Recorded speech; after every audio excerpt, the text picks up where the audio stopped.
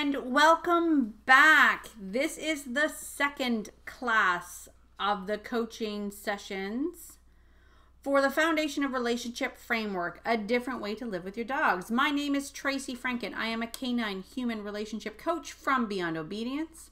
And if you haven't already seen video number 1, I would strongly encourage you to do so. It is right up above this video.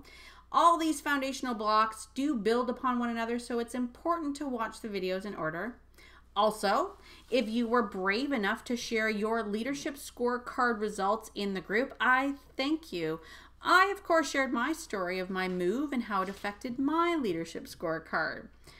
But if you didn't get a chance to share or ask questions about that leadership block, you still have time. Feel free to post your questions or your results in the group and we will see you there.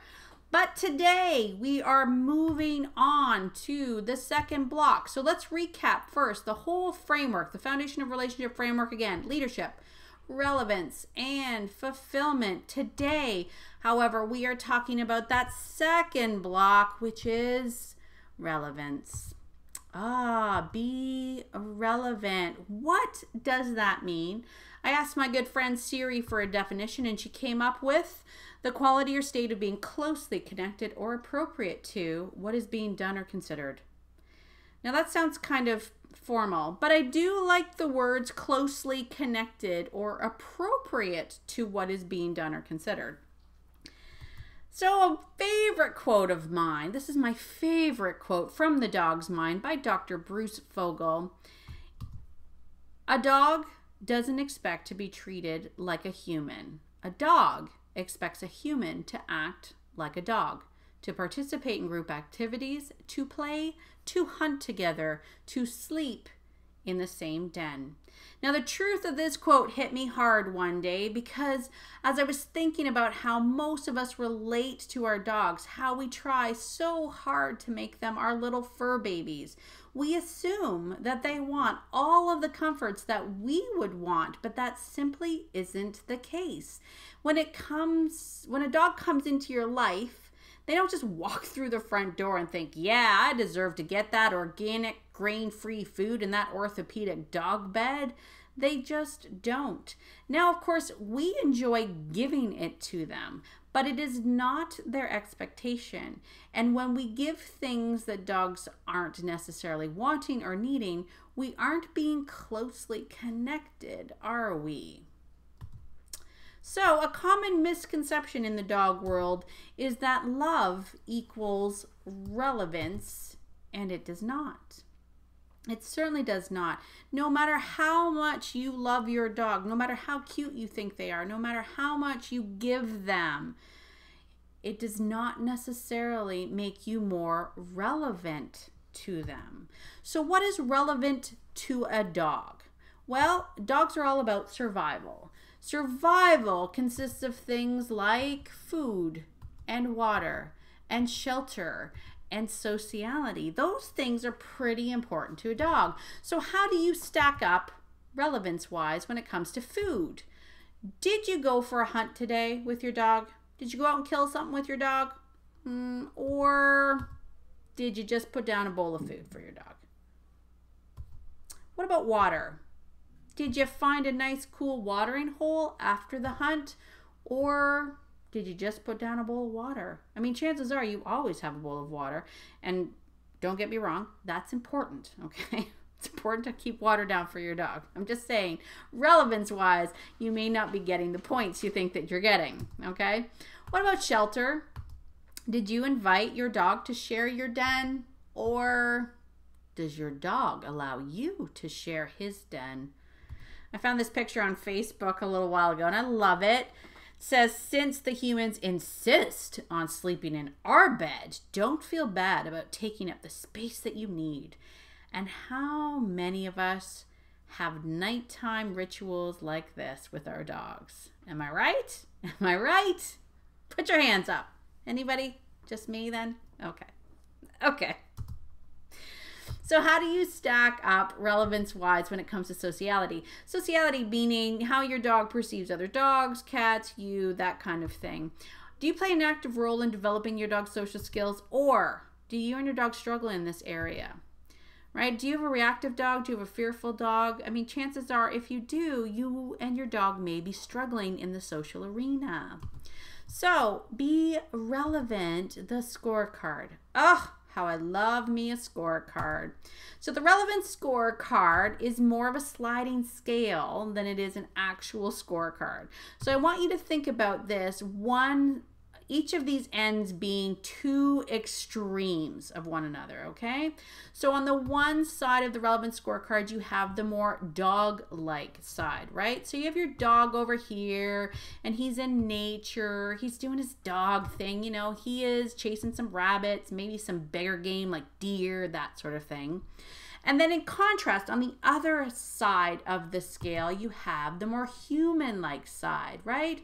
So you have a human, he's in his house, he's eating a pizza, maybe drinking some wine and playing the Xbox, right? So two very different extremes. Now, obviously, we want to try to encourage our dogs to be a little less dog-like, right? We don't want them out there killing things. But also, we want to kind of ask our human to come out a little bit out of his house, right? Enjoy nature, get outside a little bit to this nice sweet spot here where dog and man joyfully enjoy each other's company, right? In that sweet spot there. Now, this is the ideal situation, but obviously this is not how most relationships work, right? And this part here of the relevance scorecard, this part here, if you truly grasp this concept, it will set you free when it comes to all the dog training debates that are going on in the world, okay? So follow along with me if you dare, okay? So let's say for example, we have a huge gap. We have a very dog-like dog, and we have a human that, through no fault of his own, let's say has to live in the city. So he lives in an apartment. There's not a lot of green space, a lot of leash laws, that sort of thing. So he's way over there on the human-like side of the scale. But his dog is very dog-like. So we're asking that dog to come pretty far. That's a pretty big gap they have to fill. And that's fine. That is 100% doable. However, in order for this to work, the dog must have more obedience, right? That human is going to have to work really, really hard to make sure the dog understands obedience, they practice obedience.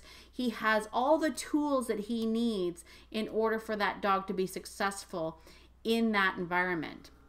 But let's say in contrast, you have a human that has the ability to, I don't know, play a little bit more over on this side. If maybe they don't live in the city, maybe they live out in the country, maybe they have an opportunity to act a little bit more dog-like. That is fine too. However, in order for that to work, the human must have more understanding of the dog's needs, more understanding of the dog's drives, all the things that make the dog work in this dog-like world, the human has to understand, okay? I hope that makes sense, but this is the reason why there can be no one-size-fits-all training, no one tool fits all training, because of these differences in where people and their dogs fall on this relevance scorecard scale. So, closing the gap, being more relevant. Let's take a look at this a little bit more here, okay? There are lots of things that will influence your relevance scorecard, okay? From the dog, the type of dog you have, to the human restrictions. If you have, back pains or whatnot, that will affect your relevance scorecard. And of course, your circumstances, okay? Training or communication tools help to close that gap, okay? If you've got a huge gap on that relevance scorecard, then training tools are what you can use to help bridge that gap between the two of you, okay? More dog-like dogs require more communication tools to close that gap. maybe not more, but different communication tools to close that gap. Okay, the more dog-like your dog is, the more clear you're going to have to be on your communication, and your tools may be different. Okay, less dog-like dogs require less communication tools. Okay, and being on the dog-like side of this relevance scorecard is the best way to raise your relevance status. Okay, so to recap, be relevant. Relevance to a dog is all about survival. Okay, it's all about survival. And a dog does not expect to be treated like a human. That is very, very important. Okay, a dog only knows how to be a dog, so treat them that way. Okay, and then I'm going to repeat this again. Being on the dog-like side of the relevance scorecard is the best way to raise your relevance status. Okay, remember that definition of relevance being closely connected. We need to close that gap on that relevance scorecard, and tools and understanding and obedience is the way to do it. All right, I hope that makes sense. If you have any questions about the relevance scorecard, please feel free to ask away in the group. Okay, this is one of the key concepts of the foundation of relationship relevance. It will make or break your relationship. So if you don't understand, if there's something that I wasn't clear about, please make sure you ask me those questions within the group, and I will do my very best to answer anything that you want in the group. See you there.